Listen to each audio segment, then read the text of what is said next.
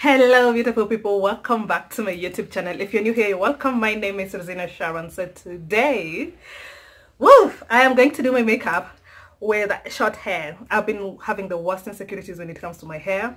Doing it on camera with short hair, I don't know why. I feel like my face is too chubby when I have short hair. But today we're going to conquer that fear and we're going to do makeup with short hair. And I'm going to teach you guys how to do makeup when you have short hair, because it's normally different when you have your hair up or you have braided your hair, because it normally lifts your face a little bit. So if you have short hair, don't worry. Today we're going to do makeup perfectly with short hair, okay? Before you do that, kindly subscribe. If you have not yet subscribed, share your thoughts on the comment section down below. I'll be reading all of them kama kawaida. And if you like the video, give it a big thumbs up. With no further ado, let us go straight into the video.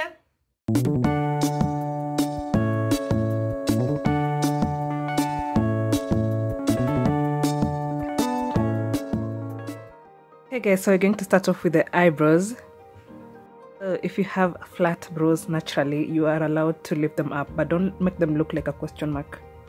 I am using Davis No. 3 eye pencil today, and if you're going to use an eye pencil, make sure the area around your brows is dry. If you have short hair, please don't make your eyebrows too thick. Make them look natural. Personally, I normally draw hair like structures first before I start filling in with an eye pencil later.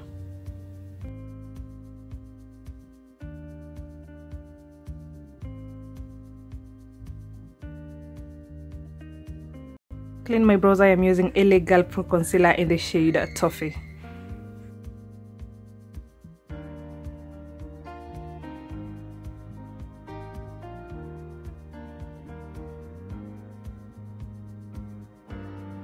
I'm going to use the same concealer to set my eyelids before I apply eyeshadow.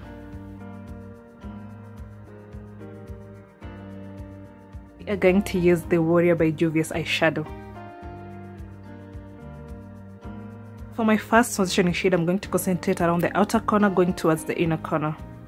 So I normally concentrate that around just above my crease area, but today I'm going to lift it up a little bit because I want to open up my eyelid area.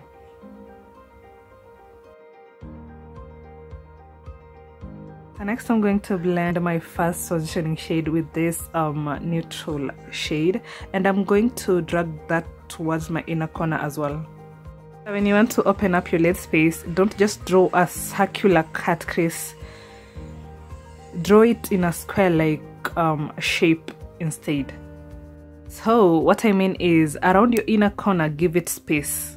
Don't just draw it from the corner of your inner corner towards the outer corner. And by space, I mean space in length from the corner of your inner corner going up. You see that space I'm pointing at? Yeah, that little space. And don't drag it all the way down, because it's going to give you trouble while you blend in later. And when it comes to your outer corner, don't draw it with a circular motion going down, sorry.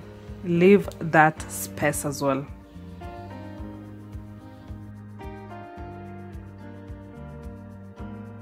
Next, I'm going to use that peach shade around the area I drew my crease.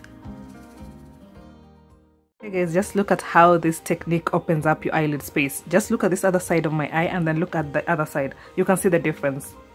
So next, don't forget to blend in your edges. When it comes to drawing your wing eye, if you want to open up your lid space, draw your wing going up, not slanted towards the other end. When you slant it, it is going to make your eyes look longer. As opposed to drawing it going up, it is going to open up your lid space. Kindly draw your wing eye as close to your natural lash line as possible. If you must thicken your wing eye, concentrate that around your outer corner. The inner corner should always be slender.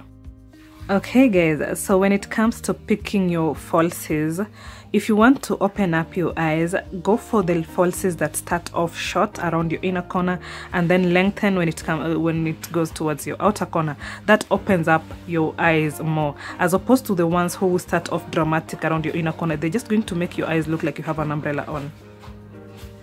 Moving on to the face, I'm going to start off with e.l.f. Super Hydrate Moisturizer. And I am going to just massage the moisturizer onto my skin and then let it set first before I apply primer on top.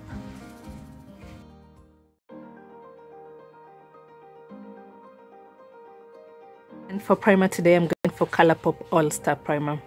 And I went for this particular primer because it goes very well with dry skin. It hydrates your skin. But if you have oily skin, on the other hand, you can go for an all matte primer like Rimmel or Becca. And for foundation today, I am going to use the NARS foundation. So for the technique here, use a damp beauty blender and then tap, tap, tap until it blends in. Then repeat that to your whole face. Blend, blend, blend until it is all blended in smoothly. And another thing, please remember to blend in your neck. I forgot to put that on camera, I'm sorry. So next I'm going to use LA Girl Pro Concealer in the shade Toffee, the one I used on my eyebrows to clean my eyebrows and my lids to highlight. And nowadays I normally use very, very small amounts of concealer when it comes to highlighting. It works best that way, trust me. Okay, for me nowadays I normally highlight my under eye and my nose only, but if you feel necessary to highlight your forehead and the area around your mouth, please do so. Set today I'm going to use Sacha Buttercup setting powder.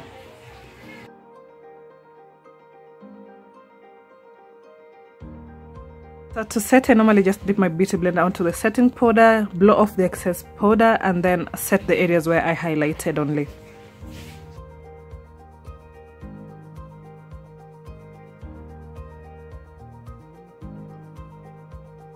To contour today, I'm going to use MAC finishing powder in the shade NW50. Normally start off by contouring the areas around my cheekbones. Then after, contour my forehead. This is a very, very important step, guys. Please don't forget to contour your forehead. For my nose, I normally contour using a very small angled brush. If you want your cheekbones to pop, kindly reverse contour. And then for my under eyes today, because I want my eyes to pop, I am going to use an orange shade. And then after, I am going with my finishing powder just to blend my reverse contour in. And then after all that, I'm going to set my whole face using a homemade setting spray. Okay, so next I'm going to use Fenty Beauty to highlight.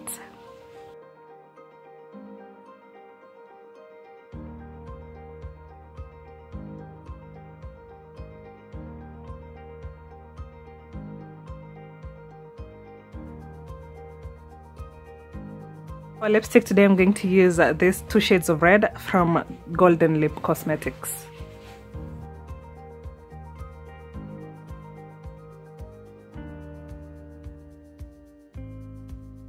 Okay guys, so that would be it from me today. Thank you so much for watching. I hope you enjoyed this video. I hope you learned something from this video. Let me know of what you think about this look and this entire video on the comment section down below. I really value your feedback.